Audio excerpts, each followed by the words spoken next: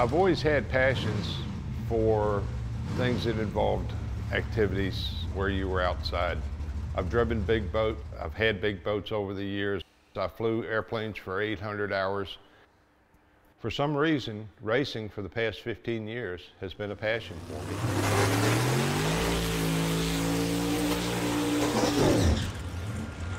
When I get up in the mornings, I just kind of start thinking about racing. Now, one of the reasons for that is I don't know how many more years I can do this or am going to want to do this, but right now it's my passion.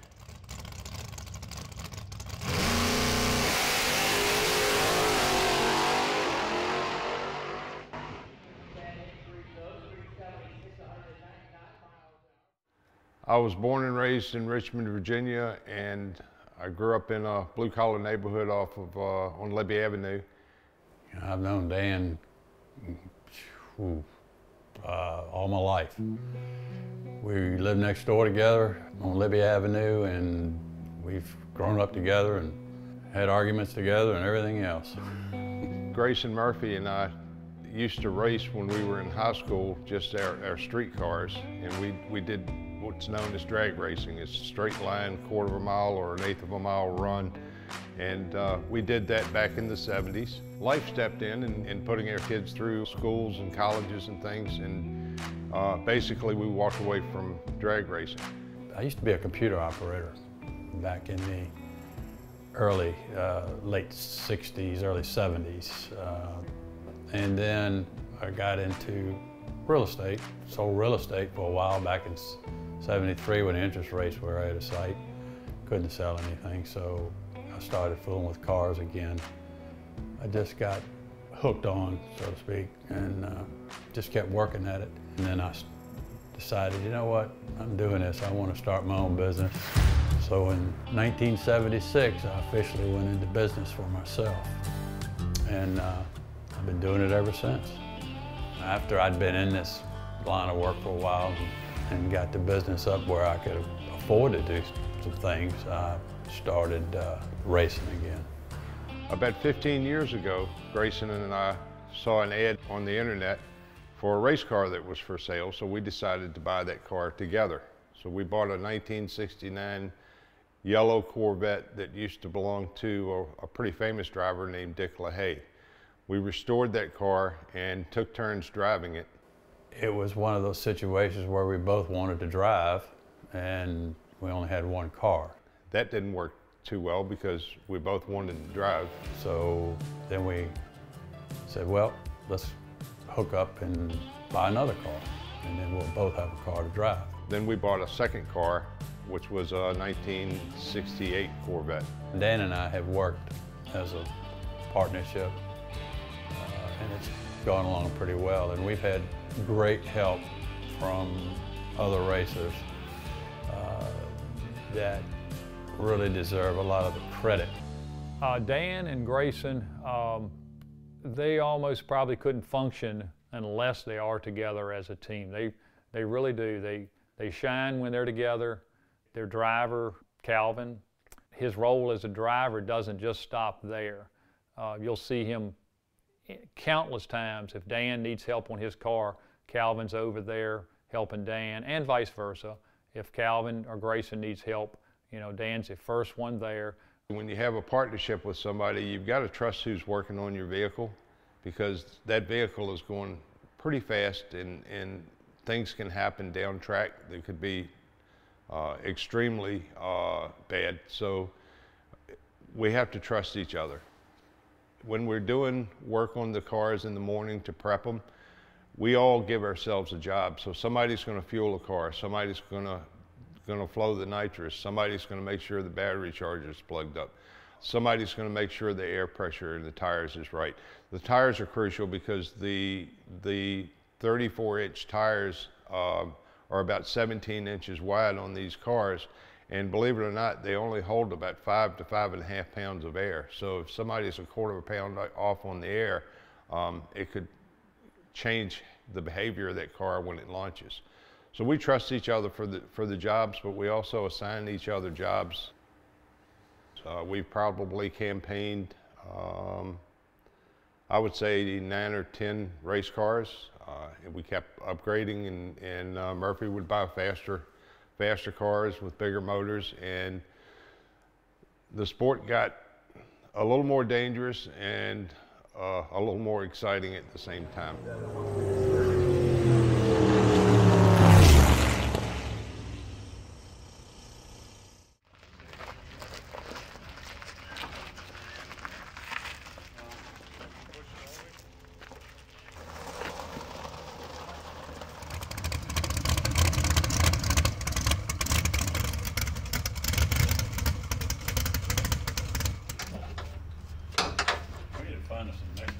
In the springtime, when we take the cars out, we start looking at the schedules, which are posted usually in February. We decide which tracks we want to go to and which tracks we're definitely going to, and we lay it out on a calendar. He loves the sport as I do, but he is so passionate about it that he goes above and beyond what most people will do to get something done. Over the past 15 years, I have probably averaged somewhere in the neighborhood of 90 to 100 trips down the track a year. Conservatively, I've made about 1,300 trips down the track without a scratch on anything, and that in itself even surprises me. That'll bring up the Corvette of Dan Osborne on the left-hand side out of Glen Allen, Virginia. The Agitator, Murphy's Auto Center, foam-to-size machine. And recently, I went to Summit Motorsports Park in Ohio, which is about 10 hours from home, and participated in an event that had 3 qualifying runs. I was at the shop, unable to go to that race. I was a little concerned about Dan. He had gone by himself, didn't have our normal crew with him, which really is bad in the event something bad does happen. And that day, they were running the race and they were broadcasting it, and it was right at lunchtime, and I'd stopped. I said, you know, I'm going to watch a little bit of qualifying, and they called Dan Osborne's name, and that got my attention, so I sat down in front of the computer to watch his run. Everything seemed normal as I did the burnout and did the launch. The car left like it should have. It left in front of my competitor. Everything felt good. Dan Osborne, it looks like he had some problems with the starting line. The car left, it looked good. The announcer said that Dan had had a problem on the starting line. Well, he had mistakenly used Dan's name instead of the other opponent. Dan's car left fine. Once I got to the finish line, something mechanical happened to the car. Gets to the other end of 452, 157. Erica Coleman coasting on down. The Purnell Body Shop Camaro at 540. A little past the finish line, I was shocked that I thought I saw what looked like a puff of smoke. At that point, the car made a really abrupt turn. It was heading towards the guardrail. As I was trying to slow down, the car was running in excess of 150 miles an hour, and it basically took a hard right turn into the wall from the left lane all the way across both lanes and into the concrete wall. Dan did a good job of preventing it from nosing in. He actually turned 180, which in turn the car hit the wall with that side impact. It hurt my shoulder and my lower arm quite a bit, and basically came to a stop with the driver's door pinned against the wall. So probably going to have to go out and take a look at things there as we've talked. At that kind of speed and you make contact with something dead into the side of the car, your body goes that way. That's where you end up with neck injuries, shoulder injuries. So my first concern really was about him, and I hope he was okay. The rescue team arrived within a minute of me resting against the wall and started making sure that the car was secure, covering it with fire extinguishers to make sure that there were no fires breaking out. And one of the workers came up to me and looked in the car and asked me if I was okay. Once they got to him and then announced the driver's okay, well, you don't always know what that means. That means, okay, he's alert, he's, you know, he's still with us anyway. I was sitting here working and I got a phone call from Don Rudd, and he had asked me if I had heard of Dan wrecking his car, and I said, oh no. So I went on and got on a computer on Floor Racing and pulled it up and watched it and reviewed it, and it was kind of terrifying. The race was on live feed, so several of my friends were watching the race itself, and somebody could have seen that accident live and maybe even called my wife. Once I felt a little better that okay, he's not hurt bad, my next concern then went to, oh my gosh, there's nobody there to help him. He has no way to get his equipment. He's got a wrecked car. You can't drive it in the trailer. Someone's going to have to somehow winch it or drag it and pull it, which is going to take a lot of help and a lot of people. At that point, all I wanted to do is talk to my wife. I just wanted to just give her a call and let her know everything was okay. He's, at that point, 7-8 hours away from home. It's not like somebody can just jump in a car and be there. At that point, I had some really good friends that were already loading my stuff up in the trailer, putting my golf cart away and taking what was left of my car and dragging it up in the trailer. And I was able to call my wife. He texted me and let me know that he was okay and everything was good. So that made me feel better. And so all that worked out, thank goodness. The good Lord was looking out for him. And quite frankly, it was quite humbling that people that you may not even hardly known were over there to help you load up. I mean, it was probably a 1-hour process, and they just told me to just sit in a chair and they would take care of everything for me. That's part of the family that we have in racing. We're taking a lot of risk. This is a dangerous sport, and luckily, you know, we've got equipment now that's better than it ever has been. We've got, you know, they're building better cars. The safety equipment's better. My wife, Dana's one of her first comments when I got home is, maybe this is a sign it's time to stop. And my response was, I really don't want to go out like that. I'm still passionate about the sport. It didn't happen for 1,300 runs, and the safety equipment did its job. Everybody understands that this is a dangerous sport, but at the same time, people all the time come up to me and ask me, were you scared when your car got sideways? Were you scared when it wiggled at the big end? The answer is no. There's just not time for it, and the fear comes after you get in and after you look back at what happened or you look at a video. That's when you get scared. There's risk in everything that you do. There's risk in driving down the interstate. There's risk in driving to work. There's risk in stepping out of the shower. But nobody really thinks about the danger of the sport, because things that happen to people in this sport are very, very few and far between. We may or may not fix the car that I just wrecked. We may use it as an opportunity to move into another car. Obviously, you got to crunch some numbers, but either way, I'm going to be back racing again.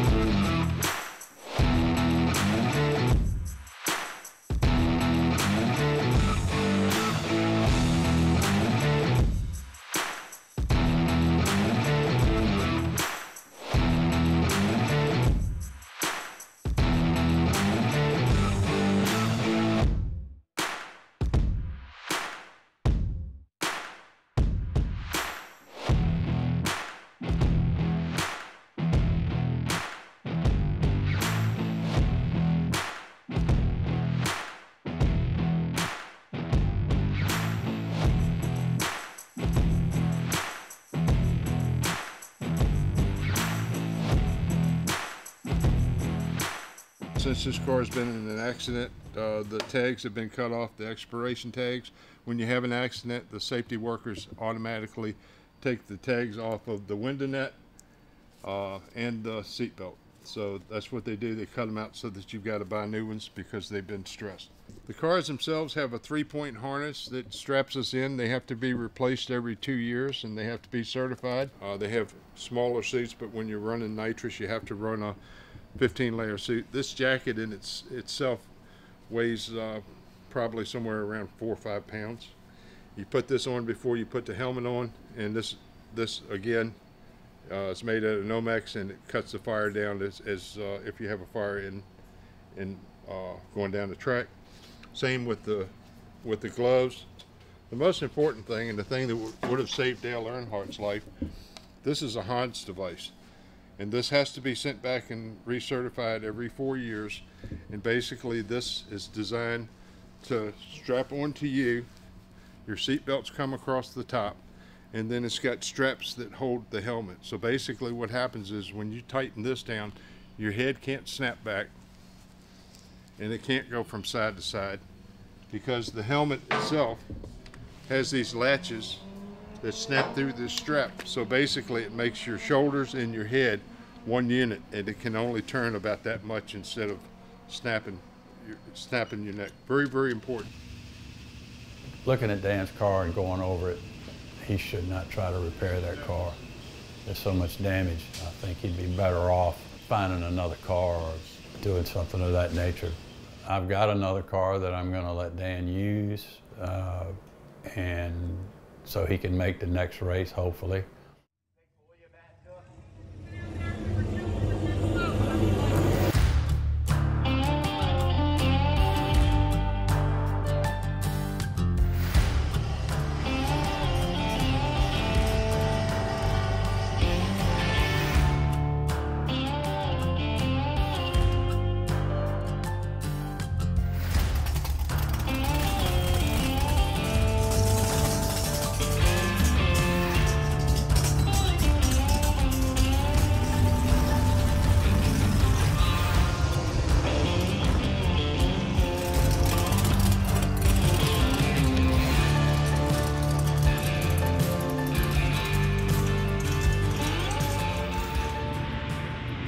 3 weeks later, we're at Maryland International Raceway with another car.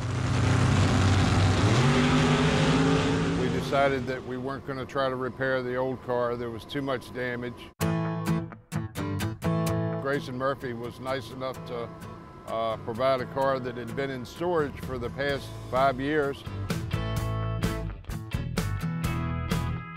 We worked nights and weekends and got that put together.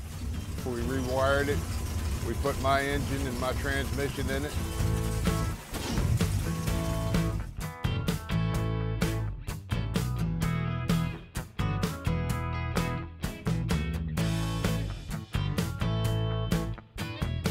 Coming out on the track after my accident a month ago, I was a little bit nervous. I had to let go of the button. I wasn't that familiar with the car. It went straight down the track. I didn't have any issues at all, so that gave me quite a sense of relief.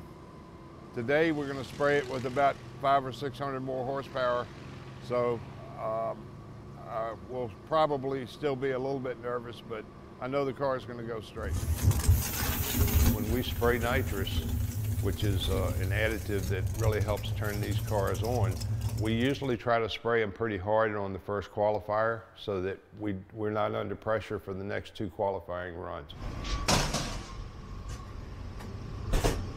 Calvin Butler is Grayson Murphy's #1 driver. He's won several championships. He is probably the most awesome driver that I've ever seen before, and he's got nerves of steel and ice water in his veins.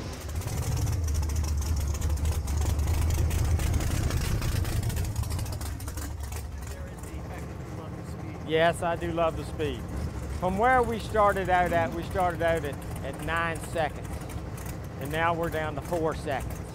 It's a tremendous amount of difference, but it costs a lot of money too to run this stuff. I met Grayson and them in 2007 at Rockingham. 2008, the economy went bad. I got rid of all my stuff. Grayson Murphy called me and asked me to come down and test one of his cars one weekend at Maryland, where we're at now. I won the race that weekend. I've been driving for him ever since. We won the division championship 11 and 12 back-to-back, and probably have won 60, 70 races.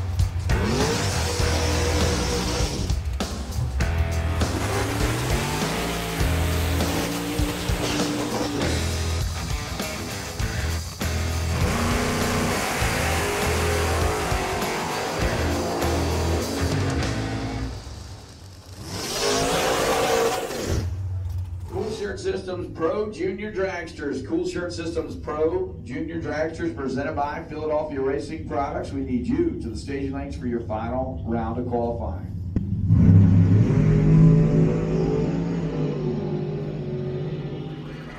Here at the PDRA events, they post a schedule, and the schedule starts with Junior Dragsters, which is actually 6 and 8, 15-year-old kids in small dragsters.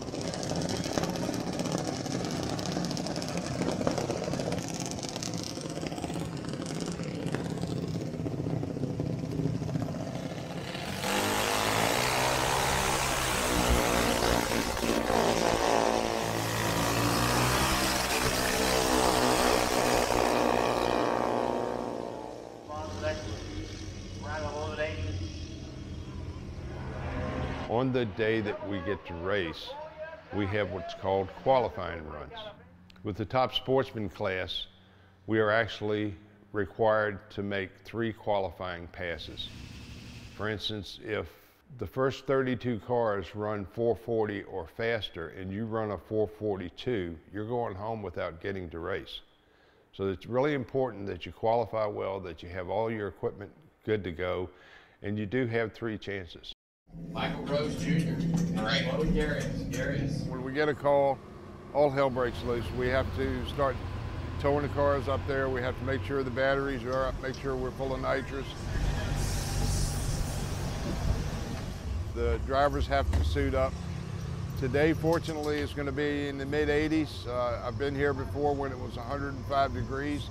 So the 15-layer suits that you put on are not quite as painful as they are when it's 105 degrees. When it's time to go, usually we've had 30 or 45 minutes to get the car ready to go. A lot of times there's a last-minute issue that pops up. That throws you off your game a little bit, gets on your nerves. When it's time to go, you have to just shut off everything that you just went through to get ready to go and buckle up your seat belt and say it's race time. Our race is only 660 feet long. There's about another 1,400 feet of area past the finish line that we can get the car slowed down. If everything works okay, you're slowed down way before the turnoff. Yeah.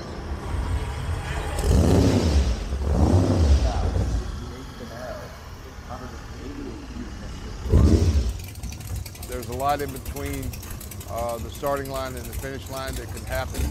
So all of your senses are just on red alert. I mean, you're pumped up, you're good to go, you know the car is good, but you're listening for every little thing that could happen.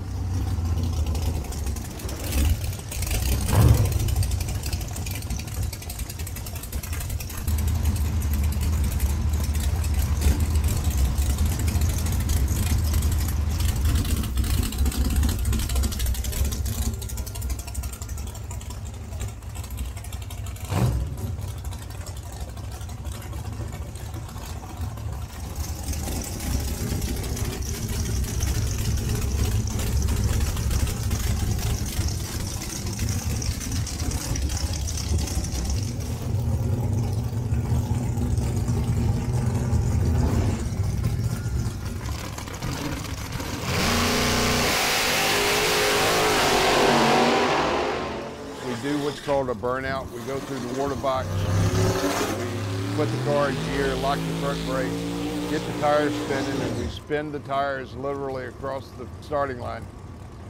We do that because it's not that we like to see a smoky burnout.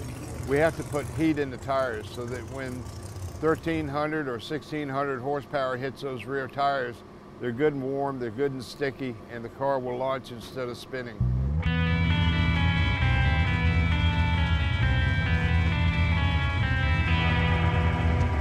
When it's time to go, what's going on in the cockpit, what's going on with your body physically, all of that goes away because emotionally you're in there to beat the guy in the next lane.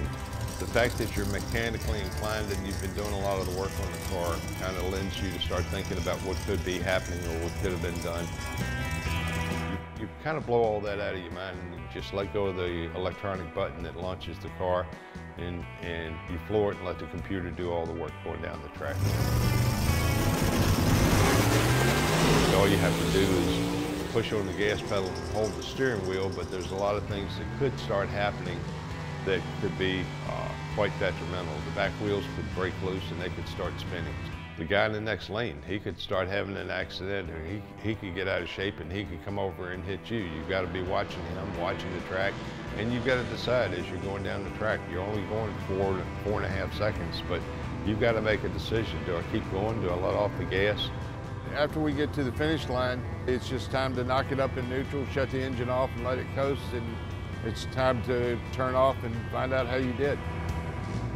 We're talking races that are decided by thousandths of a second at the finish line. I've lost races. I've had people go across the finish line 2,000ths of a second in front of me at 150 miles an hour. And you have to win 6 times in a row to get in the winner's circle. That's a whole lot harder than it sounds. If you beat someone, you get to say, I put them on the trailer, they've got to load up and go home. So you're either loading up and going home at 1 o'clock in the afternoon on Saturday or 1 o'clock in the morning on Sunday morning, depending on how many rounds you go. The neat thing about drag racing is, as you get older, it doesn't take the energy that, say, soccer or football or basketball would take. You can still do it when you get older. The only thing you have to battle is the heat and then, you know, a little bit of the effort for loading and unloading the cars. But I've raced against guys that were 75, 78 years old, and they beat me. So it's not something that time on your body really takes away from you if you're in fairly decent health. So what happened? Okay, so we missed qualifying by 0.06 of a second. There's another race in 4 weeks. We'll go back and regroup and look at some data and figure out what we're going to do in 4 weeks. So right now I'm a spectator, and Mr. Murphy is going to win the race with his #1 car.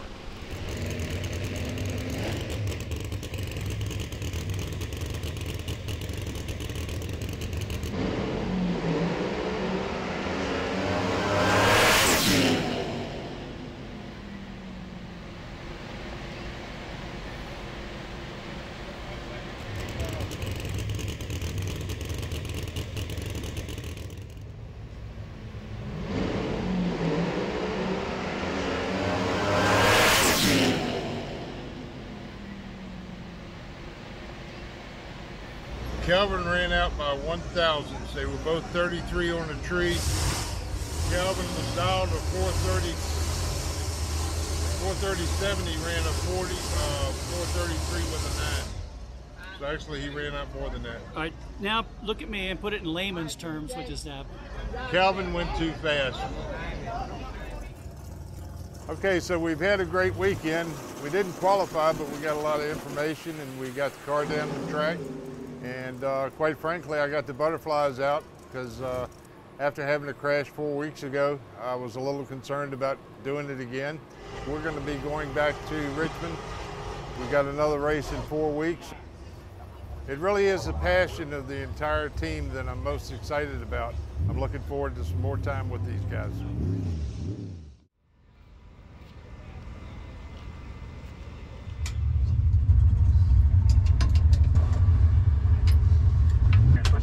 Yeah.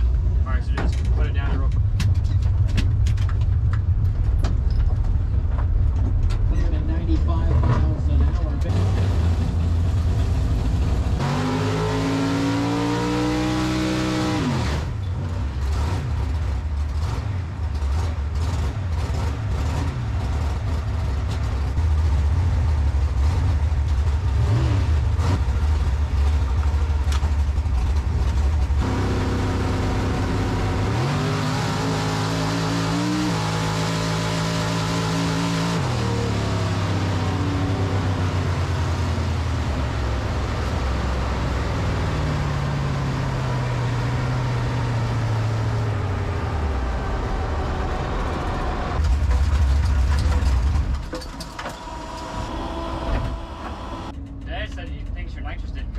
It cut on, it just didn't stay on. It just didn't stay on. It was surging. What do you think they could do that? I don't know. Maybe a... I got no idea. Oh, well, we got time to figure it out. Yeah, exactly. We're in Dinwiddie, Virginia, at Virginia Motorsport Park, which happens to be the home of PDRA. We're in our summer series right now, so it's the middle of July. Pretty daggone hot. That all? We're in another 3-day race. Right now we're waiting for our second qualifier. We didn't do as well on our first qualifier as we wanted to. We had some electrical gremlins. We all jump on these things. When we have a problem with a car, it's not unusual to see 3 or 4 people hustling and bustling around getting parts and tools together to make it happen. It's a little hard when it's hot, but we have to cool these cars down between runs, fuel them up, change the nitrous bottles, and test a few electrical systems to make sure everything's good for the next run. It's not a case of just parking the car and waiting until they call you again. When we're at the racetrack, probably one of the things that's most advantageous to me is the camaraderie that we share. You don't meet a stranger here. If you need a part, everybody will help you out. It's a close-knit family. It's just a group that even though they're competing, they jump in and help each other. Regardless of how competitive we may be on the racetrack, when we're in the pits, if you need help, you need a part, you're going to stop and you're going to help. And it's great to be here because you have a lot of friends that'll help you out if you're in need.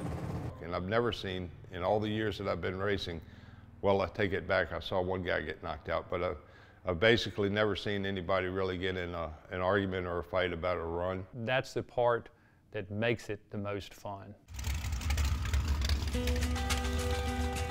It's a sport that you compete with people, but it's a family sport. I'm about 14 years old. I started racing when I was a little over 4. I started racing by motorcycles and 4-wheelers, and when I was about 10 years old, I started racing junior dragsters. I love it because it's a family sport. My dad does it, my mom does it, my uncles do it, everyone does it, so it's just kind of something that I grew up doing my whole life. The community here is great. I mean, it's just like your big family. Everyone's so welcoming, and you just feel so at home. Like you just feel like you're at your second home. It's very competitive. It's a very self-demanding sport. You have to really be in within yourself. So I love it. It's a great sport, and yeah.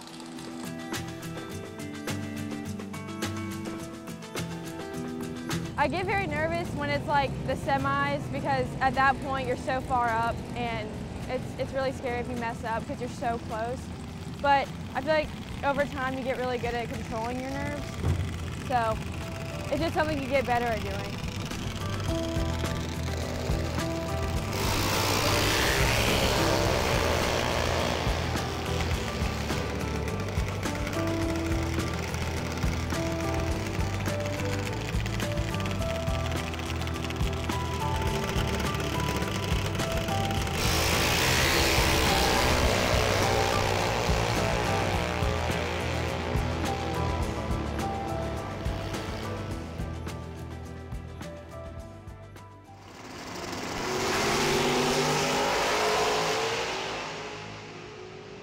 As drivers, we ask ourselves why we still do this. The bottom line is it's just a really, really exciting sport. It's only a 4.5 second run, but the adrenaline that flows through you when that's happening is just unbelievable. It's exciting and scary at the same time. Things go really fast. 1 minute you're sitting still, literally 4.5 seconds later you're running 160 miles an hour. Racing is actually in my blood. It's part of my life. I love it. I've done it since the 70s. It's strange. I've been doing this stuff for probably 40 years. But the first time I get in the car, every time, I'm a nervous wreck. But after I make a pass, it just seems like it calms you down. And then when you get to be able to get into the seat of that car and let go of that button, and the G-forces just sit you back in the seat, it's just unreal. I don't know any other way to explain it. I mean, I don't take drugs or drinks, so I guess this is what you would call my high.